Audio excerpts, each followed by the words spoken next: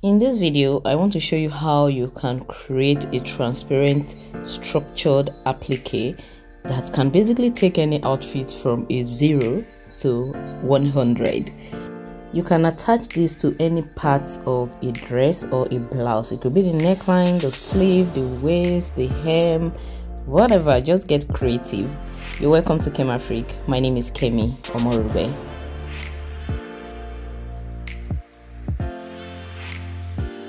Here are some materials you will need for this. First is the polyester crinoline, also called crinoline mesh. This will help give structure to our pieces and it's quite transparent. Secondly, you need a hemming glue, which just helps in sticking surfaces to the other, right? And another type of glue which you need is this regular fabric glue. You can make use of Uhu glue, B6000, and whatever has been working for your fabric so far.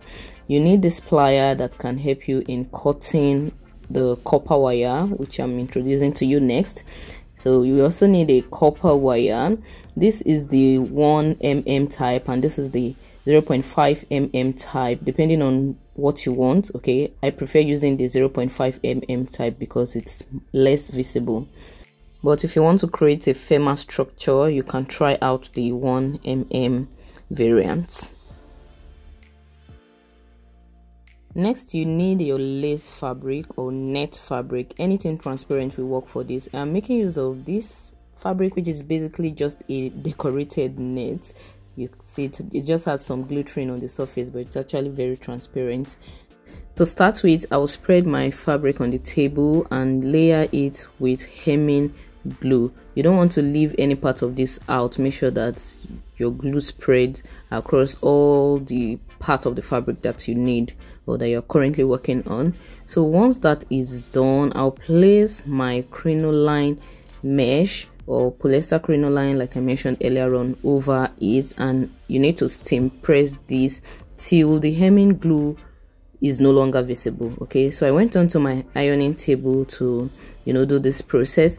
While pressing, make sure that you place a piece of fabric or an ironing cloth over it, just to protect the mesh and to make sure that you don't have any stain on it. And then you need a steam iron, not just a dry iron, to make your job easier, because the hemming glue has to melt completely. Okay, it has to be invisible.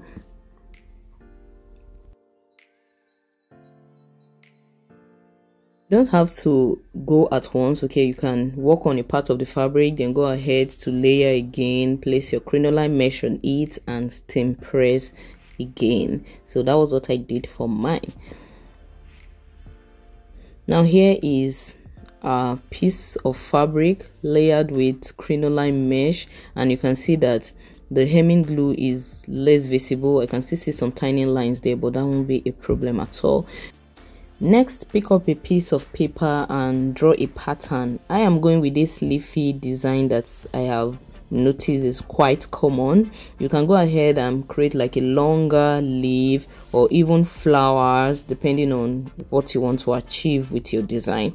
So I am cutting this out. Even after I was done, I went ahead to still trim it because I felt it was big for what I was aiming for. Then place this on your complex. Let's call this a complex now, and cut it out one piece after the other. You can actually fold this fabric layers and cut out multiple pieces at once. Okay, so this is what we have. You can see how firm it looks. That's what you should be aiming for while creating yours. So I went ahead to cut more pieces, and you may have to count depending on the quantity you need. So these are mine. Next, we want to create like another layer of these with a copper wire in between. So pick up your pieces and then measure the length of the design. Then you need to cut out your copper wire and glue it using the fabric glue on the wrong side. Okay, the wrong side is basically the side with the crinoline mesh, not the right side of your fabric. Okay, if I didn't mention this earlier on, the part that you attach the hemming glue on the fabric should be the wrong side, not the right side of your fabric. Okay, so between the wrong side of the fabric and the crinoline mesh, that's where you should have your hemming glue. So now I am using my fabric glue to attach this copper wire onto it. Okay, you can just place your glue on the fabric first, then put the copper wire on top, or while holding the copper wire you place your glue on top of the copper wire so that the glue flows down and, you know, holds it down. Whichever one works for you. You may want to put like a bowl of water beside you when working with this glue so that it doesn't stick to your fingers easily and it allows you to work, okay, without worrying. So just continue with this process. You need to do this for each of the leafy design or whatever design you created.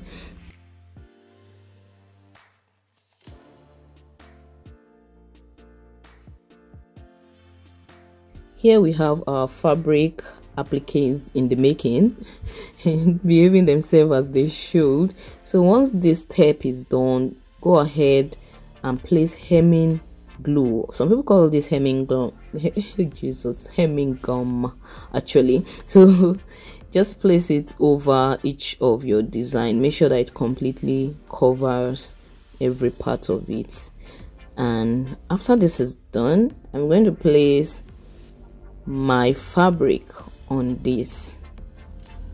Okay, I'm no longer using another crinoline mesh on this, but there's nothing against that. If you want like a thicker layer, you can definitely go on with another crinoline mesh and fabric complex. Okay, but I'm just making use of only my fabric right now, so I'll be placing my fabric on this and then I'll cover it with a plain colored fabric, preferably cotton fabric or an ironing cloth, just so you don't stain your appliques. So haven't done that, I'll go ahead to steam press again. Now I moved this onto my ironing table and did it. Okay, so here we have it. You know, all our stuffs are now stuck together. So I'll go ahead now to trace out my design from this. This is easier than, you know, just cutting one piece of fabric and all that. It also helps to make sure that your edges are uniform. Okay, so we have this. I'll go ahead and cut out the rest, and then I have lots of layers of structured appliques to work with. So this is what we have right here. You can see how lovely it looks. We haven't lost any detail, any shiny detail right here. So your copper wire helps your design to stay flexible. That's why when you place it on an outfit, you see the way it's just flowing. You can bend it and then you're wondering, how was this done? How did they do this? How? Okay, so it's just the copper wire helping the flexibility. Now if you're a little bit adventurous, you may want to design the edges or even the center.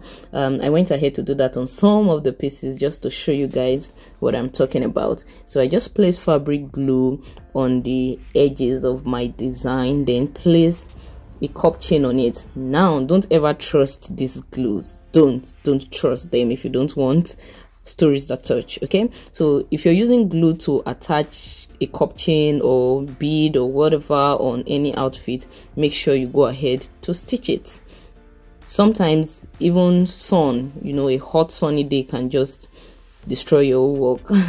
So yeah, so just for demonstration purpose, I didn't sew in my cup chain. I just glued it down and I went ahead to place some stones on it. You can also go ahead to, you know, play around with beads, pearls and all that, but you can see the difference between the one I worked on and the plain type. It just depends on the vibe you're going for.